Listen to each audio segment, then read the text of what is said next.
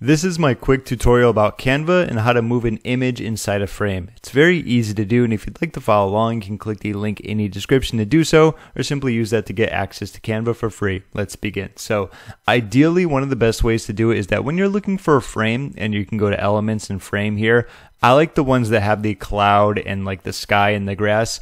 These are the ones that really allow you to easily drag it in so it effortlessly kind of fits exactly what you're looking for inside the frame. So for example, let's say I'm going to click here and I'm going to add this one. All we have to do is just simply drag and drop our image into there and it's going to nicely fit. Now keep in mind there is a little bit of a trick to it, but nothing very difficult, right? Let's go to uploads right here. Let's say I wanted to use this one right here. What you want to do is drag and drop it. So I'm going to click on it, I'm going to hold it, and I'm going to move it. And you're going to notice like right in the beginning it's going to go into the background. We can move it a little bit more.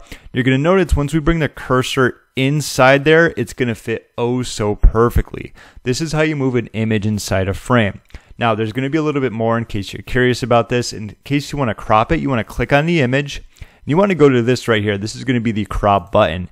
And now ideally you can move it up and down. Ironically enough, this is going to be the image that was already kind of the size of this, say, computer right here. So I'm going to go get a different frame just to kind of show you how you can crop it a little bit better. We have our elements, and let's just say we're going to be using like a circle one, just like this, okay?